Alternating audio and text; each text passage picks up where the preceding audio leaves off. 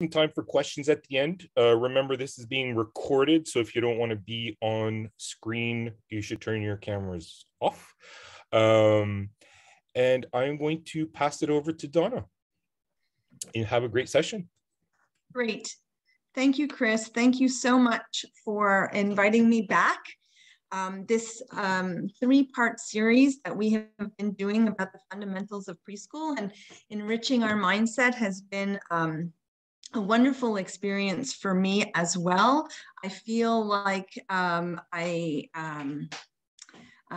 am also growing and learning as an educator, as a professor, as a teacher, looking at different ways to help teachers, pre-K teachers, kindergarten teachers, cycle 1 teachers, as well as educators in the field, to move forward with, the Quebec preschool plan, as well as, coming to you with developmentally appropriate practices and just having this wonderful discussion about preschool children who, if you work with them, you know how wonderful they are, you know how amazing the whole experience is.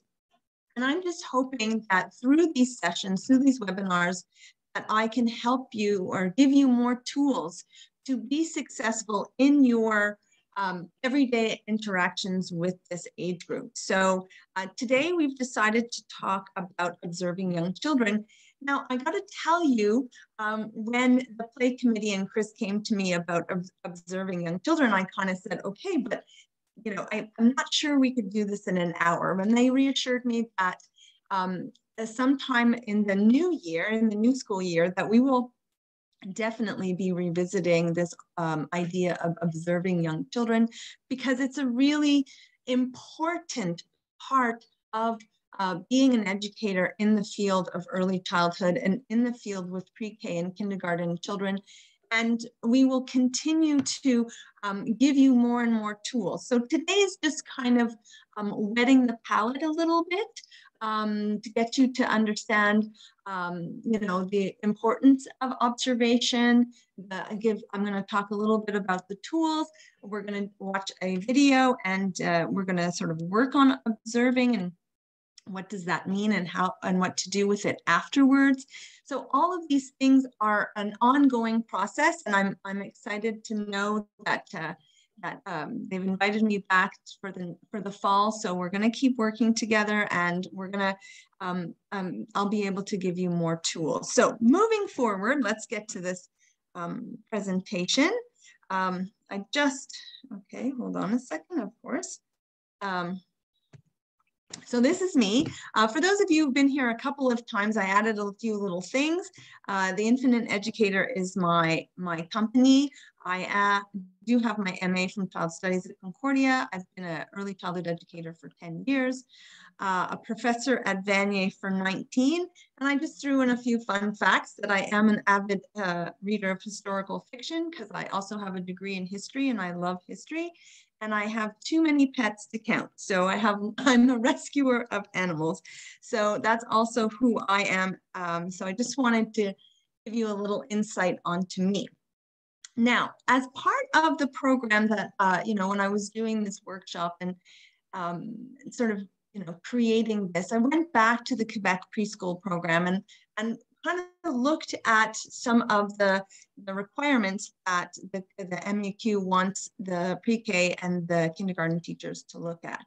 And this sort of paragraph jumped out at me because I think it's really important that we recognize that in a preschool program, we have to look at the overall global development of the children in our care. We have to look at the physical, the motor, the emotional, the social, the language, and the cognitive development. This isn't school where we're focusing mostly on the cognitive development.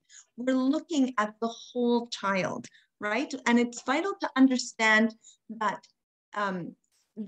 each developmental domain has to be sort of equal importance and sort of dealt with, and I like the word that they used here, in synergy, because to create this little human, right? It's a whole person.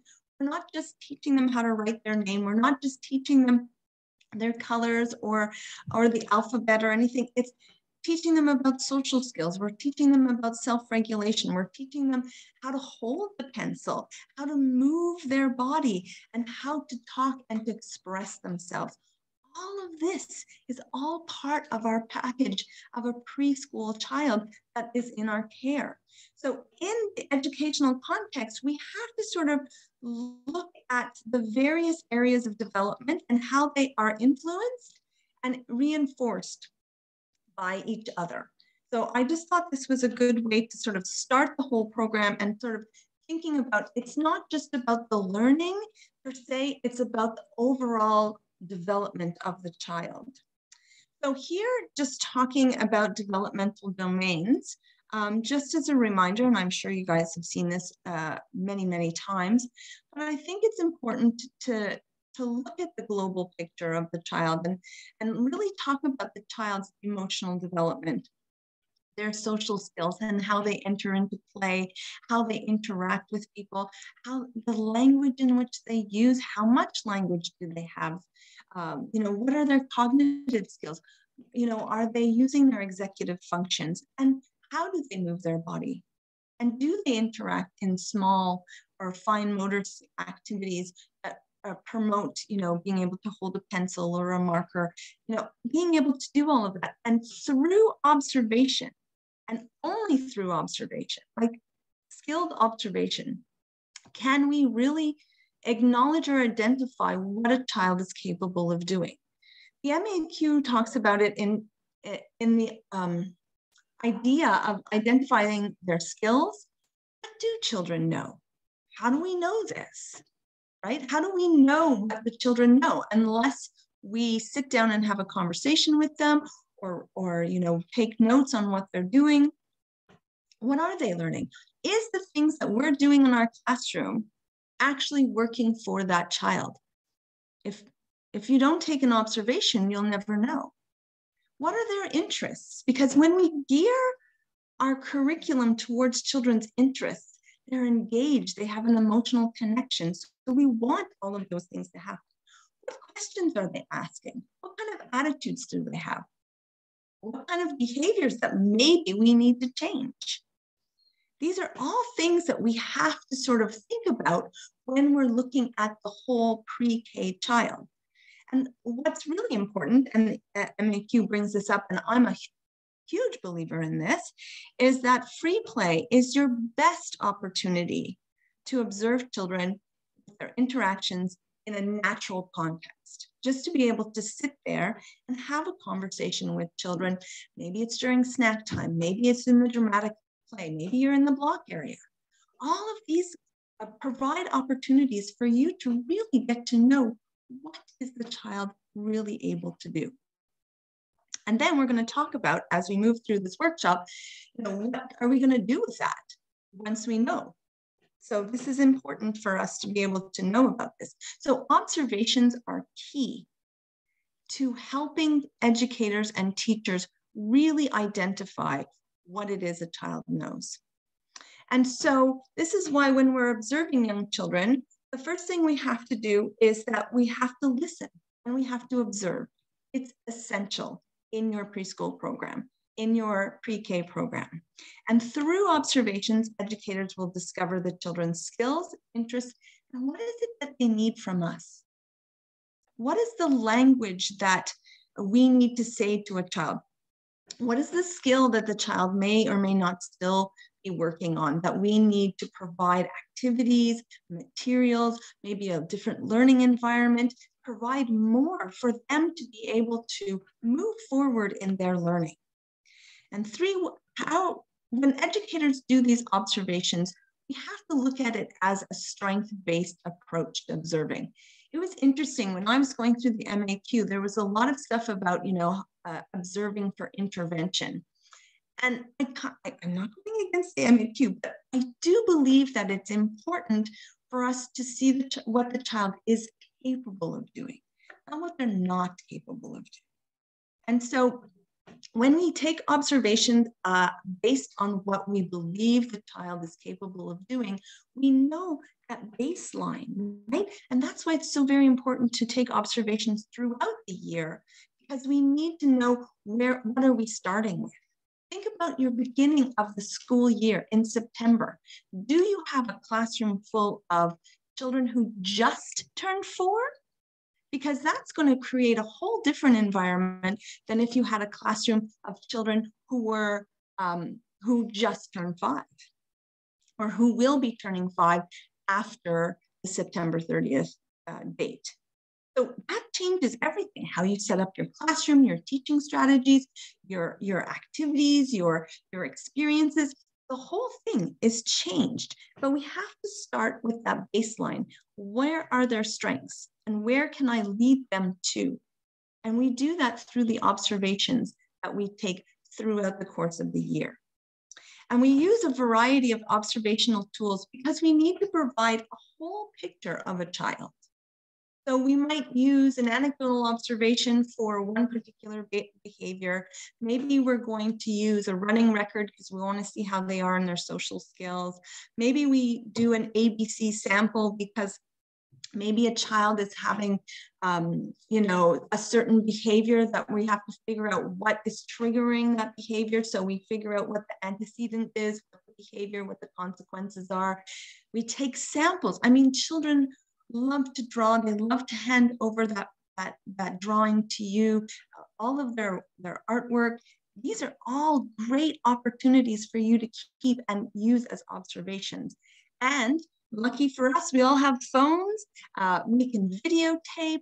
We can take photos. These are all some things that we can do in terms of observations.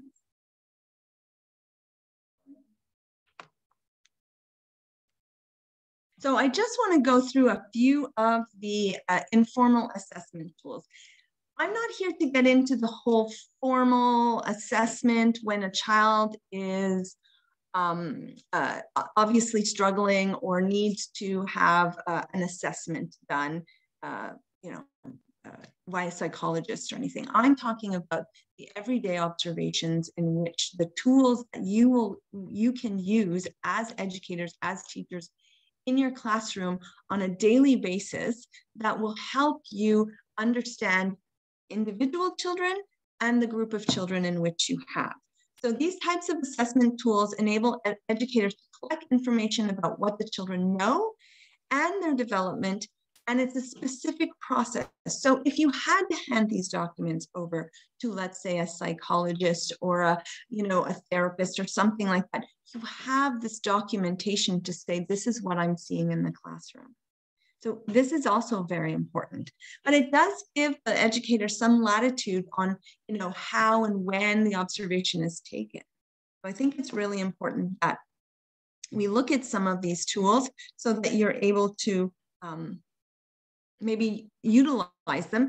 I mean, I know it's May and everybody's kind of getting to the end of the school year, but these are really great tools. I hope that you guys take this video and re-watch it come August so that you can look at some of these tools. I won't go too deep into it. Maybe we'll do this in the fall more, but these are some of the tools that we teach our educators to use in the VANME program. So this is the one that's the most common, right? So the anecdotal observation.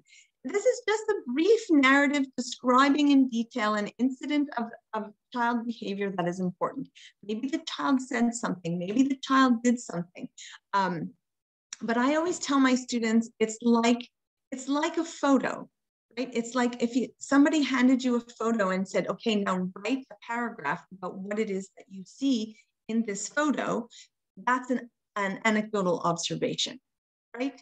You have your time, you have your place, you have your understanding of the setting. So where was it during free play? Was it outside?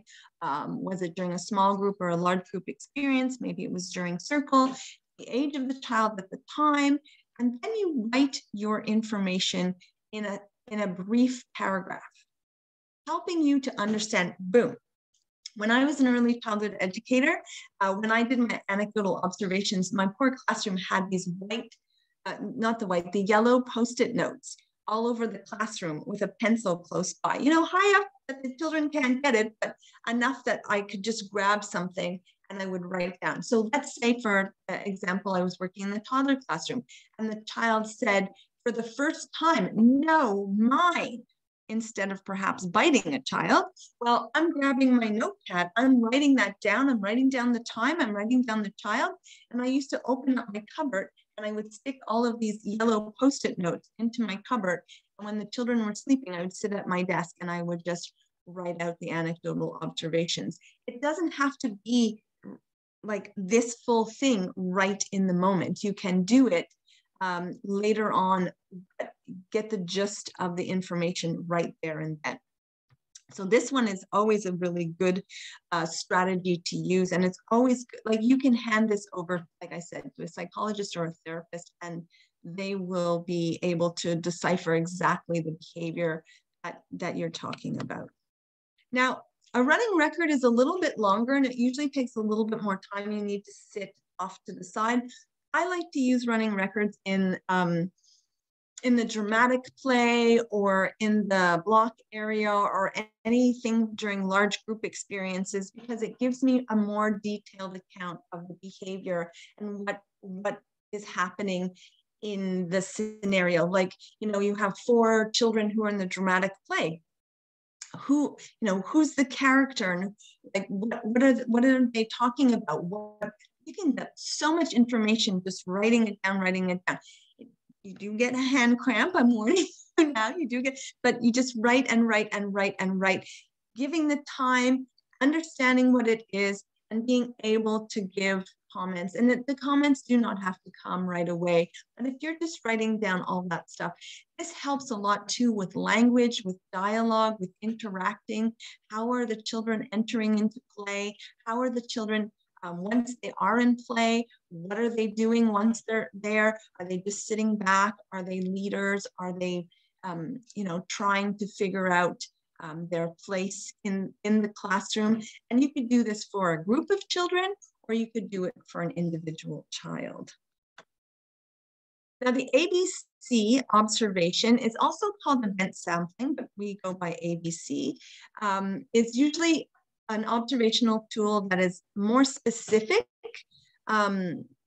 behaviors that you kind of want to target. You know, I'm sure for those of you in the pre-K and the kindergarten classes, you've seen children have moments that kind of happen around the same time. Like what happens, you know, I've seen it a lot around that 11 o'clock just before lunch. I don't know if everybody gets hangry or something, but you got to look at the behaviors that are happening at a particular time. Maybe it's happening when the child is dropped off in the morning. Maybe the child stays very late at night. And so maybe the child may be this, you know, having behavioral issues at the end of the day. But if the child shows up at 7 in the morning and he's still at school at 5 o'clock, well, we got to understand that maybe that day is a little bit too long. And if we can come to the parent or to the administration or whoever else we can talk to and say, okay, well, this is what's happening. This is the behavior. These are the consequences. It's all laid out right there. And from there, we can figure out strategies to help this child, right? That's what observations are for, is to help children move along in their growth. And it could be through behavior, it could be social skills, it could be self-regulation, it could be just about anything. So it's really important that we think about that. Okay. So moving forward, as we know, children's samples, like children love to give us artwork. And this is really important that we keep this artwork because it does give us a good indication of the progression of the child's ability through the school year. So, you know, you might take something that the child has given you, or you may have collected something, let's say in September, maybe you see another one in December that you want to keep, and we want to see that progression. You know, if you're starting like with an example with the right bottom, or maybe, you know, at the top here where he's got the purple circle here, and then it moves on to this one. I mean, this is growth, right? We see that children are growing, and their ability to draw, their ability to write, their ability to hold markers and pencils evolve over the school year. And this is a very concrete way to demonstrate to parents, to administration, to, doing your assessments, how the child is moving along in their fine motor skills, and understanding what, being able to follow along with instructions. If there's something that they're specifically supposed to do, how are they doing it? Are they able to follow that instruction? So there's also that cognitive element that is right there. So using samples of children's work throughout the course of the year, you really do see an evolution of what a child can do. And it's very concrete. And it's very tangible, not only for you, but it's also very tangible to show the parents. I know that in our school, parents are constantly bombarded with the artwork or whatever. I always tell my students it's really, really important for them to talk to the parents about what it is that they're taking home, because what they're seeing isn't just a scribble on a piece of paper. It's a child who may have said, oh, this is my family. This is what my mommy looks like. This is what my daddy looks like. And maybe to a parent or somebody who's just looking at it, maybe it's just scribbles, but to a child, that's their family. And then they're going to see their mother throw it in the garbage. So we have to sort of educate the parents as well when it comes to the children's artwork. And I'm not saying you should keep every single piece of artwork that a child has, because your classroom will look like a disaster. But at the same time, this is where observation comes in. It's really important that we have that kind of sample. And pictures or videos. We all have our phones now. We all have opportunities to video or take pictures of. I know in a lot of the Centre de la Petite Enfance, they have all been given, and I don't be envious, but they all have been given tablets where they are able to do documentation through their tablets. So they take the picture, they take the video, and then they're able to take the anecdotal observation and make the connection. And in all of the CPE now, they have to come up with, these kind of documentations, these portfolios. And every day now in the CPEs, the educators are sending at least one developmental domain picture, video, whatever, to a parent, saying, look at what your child did today. This is the connection, and helping parents understand developmental domains, understanding their child's growth, and understanding the importance of the learning that's taking place in the classroom. And I think that's an important element of combining and creating that partnership between families and the educator or the school, so that you can get a full picture of what that child is. So pictures, videos, all of that kind of stuff are really important to be able to have evidence-based information, and like I said, to be able to show the parents. Now, this is where we are going to have some fun. So I have a video that I would like to show all of you that have shown up today, and thank you for showing up and giving us your time. You don't have to use any of the tools I just showed you, because I kind of went through that like really super fast. But I'm going to show you the video, and what I'd like you to do is just write down as much as you can see, as much information as you can about the following 5 developmental domains. So look for fine motor skills, look for gross motor skills, look for the children's social and emotional interactions, look for how they handle certain things, and listen to their language. So the video I'm going to show you is a video about 4 or 5 young children. They are from England. It is a mud kitchen outside. So for those of you who don't like messy, this is going to be interesting. And the interactions that they have.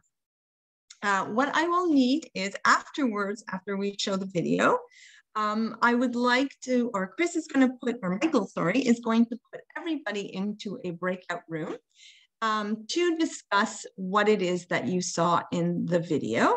And what I'd like you to do is have the discussion about, what the developmental domains did you see?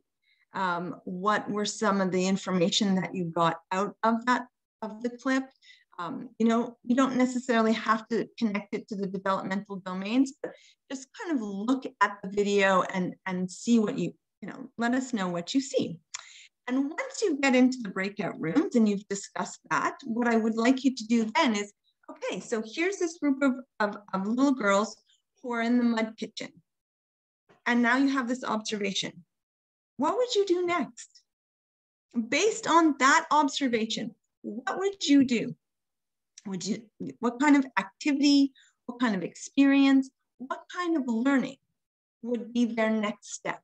So it's kind of twofold. I want you to discuss what it is that you see in the video, and then I want you to think about all of the things that you could do to take their interests, take what they're capable of doing, and bring it either back in the classroom or again outside, whatever it is, but how do you add to their learning based on what you just saw? So that's the two things that I would really like you to look at. One person in the group will be the note taker, please, so that we can get as much information as we can. Some of the play committee and myself will also pop into into each of the breakout rooms to be able to discuss with you and to help facilitate the discussion. And then we're going to come back after all of that, and we're going to have a large group discussion about what it is that you saw, what are some of the activities, because I think it's important for all of us to be able to share and to have this this great discussion, because what you see and what I see may be completely different. And so these are things that I think are important for us to work together on. So that's what our next step is. Is everybody okay with that? Is that, are we good? The instructions are clear? Yeah, okay. So let's see if I can get this to work. If not, then I have a backup. So it is a, is this gonna?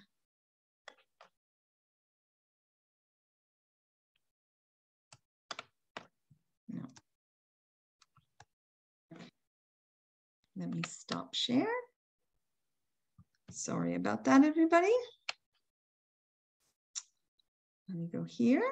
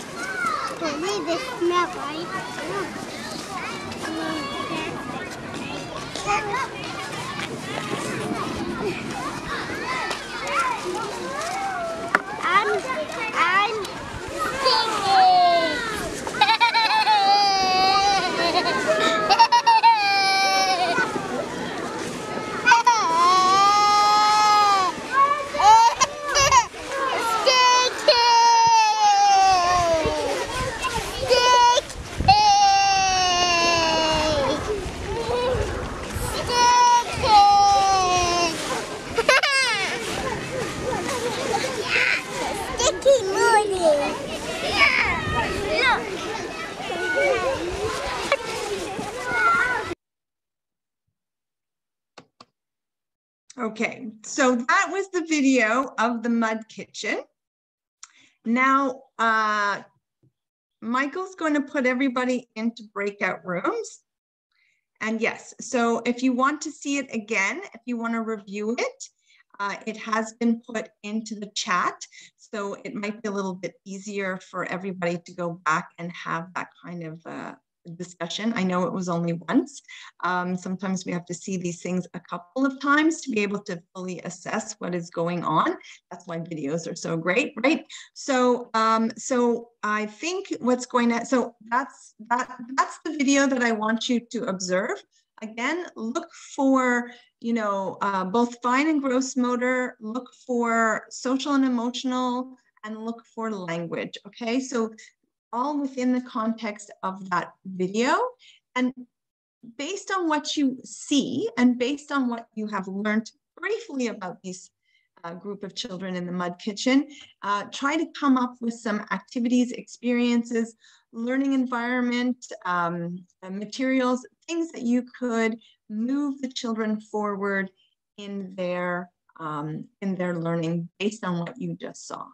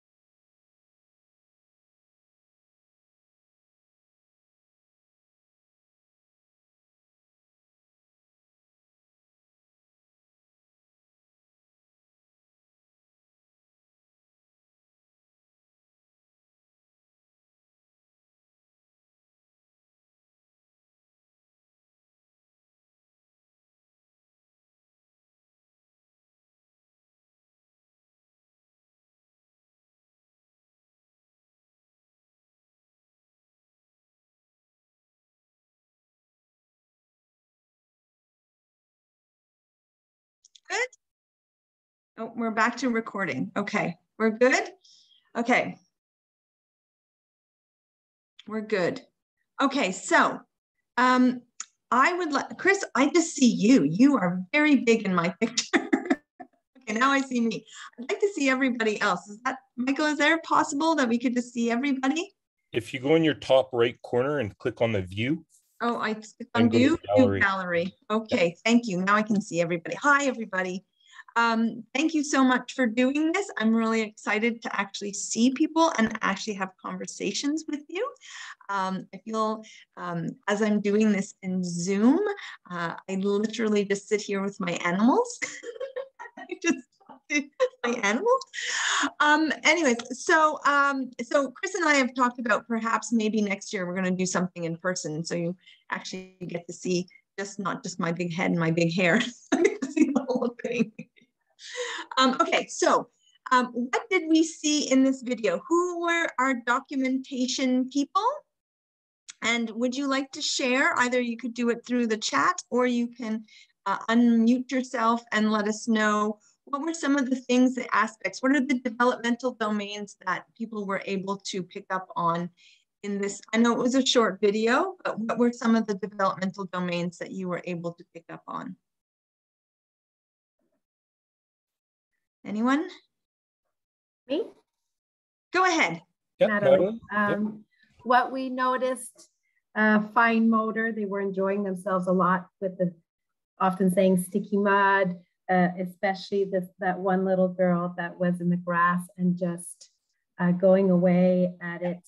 And we were saying maybe it was her first time experiencing this, or maybe she had sensory issues but was not repelled by it and was enjoying it. We noticed that maybe she was a little bit younger than the rest of the group, had limited vocabulary maybe to express herself. It was also gross motor in the sense that they were using real pots and pans and filled up with heavy mud and grass and water. So that was a good gross motor activity.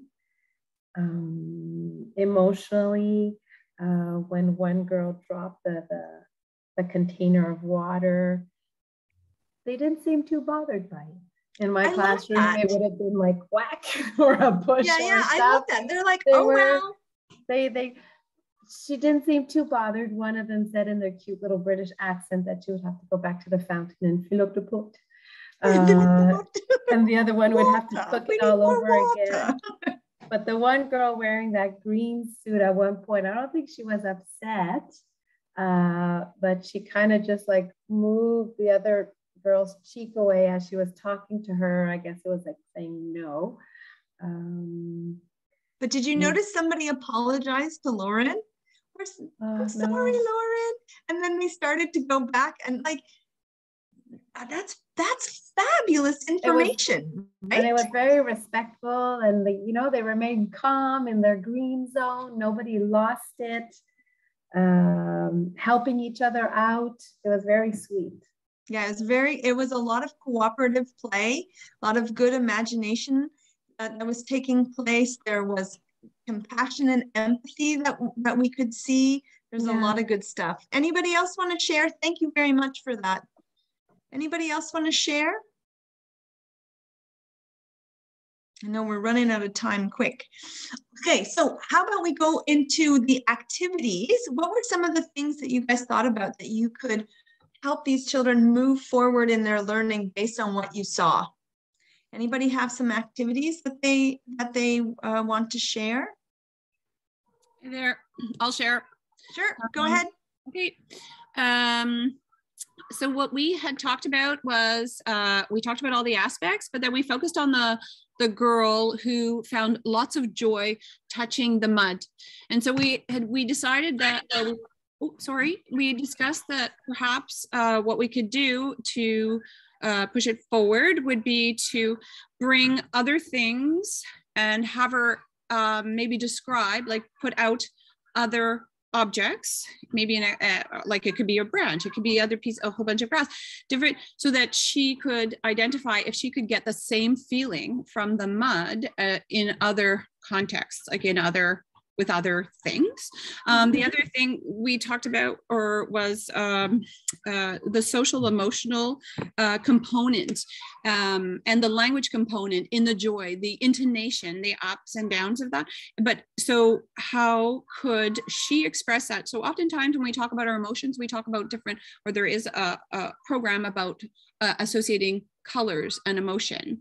So if joy could be that mud, what could be sadness, what could be other emotions, and how they could be expressed in different nature contexts or in the classroom context. So instead of taking it, because it's also, we're teaching colors. And so without, sort of respectfully respecting the color red or the color blue or the color green, we could change that and turn it into something else, like, that's more tangible for the children to be able to make those connections with, right? They might see those things. They might be able to make those kind of connections. So that's wonderful. I love that. That's great. Thank you, Joanne. Anybody else want to share? I know we're running out of time. Sorry. Chris, I always talk too much. I'm sorry. Anybody else want to share? I'll just speak a bit about what happened in our group, which Donna. Yeah. That people were talking about how this can, turn into the math and science part where the kids are doing science and you're just bringing the words for them, or that, working with mud is kind of like working with recipes and you can kind of bring in the baking element. So you start to bring all that math and science. But the sensory thing definitely, and the cooperativeness of it, and like letting kids get dirty, even when it's like bad weather out, try and get out and let them get all wet and dirty, because it's better than bouncing off the walls. Absolutely. Thank you, Danielle. I appreciate that. That's very good. Okay, I know we only have 2 minutes, so I just want to share my screen for 2 minutes, and I just want to show you some of the activities that I had designed or came up with based on this observation. Let me see. I'm sorry, I have to find it.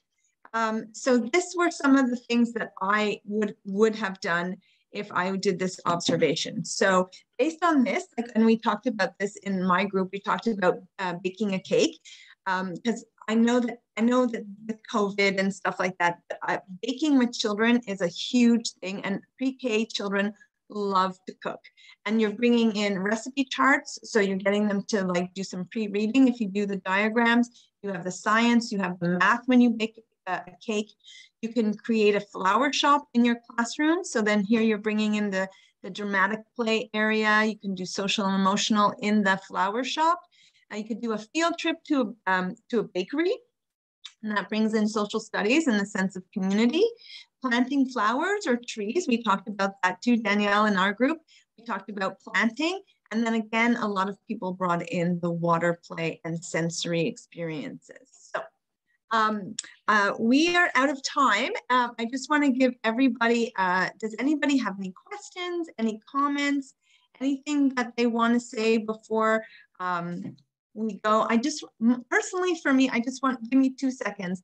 I just want to say this has been a wonderful experience for me as a teacher, as somebody who's super passionate about early childhood, to be able to meet up with you guys and to give you these workshops.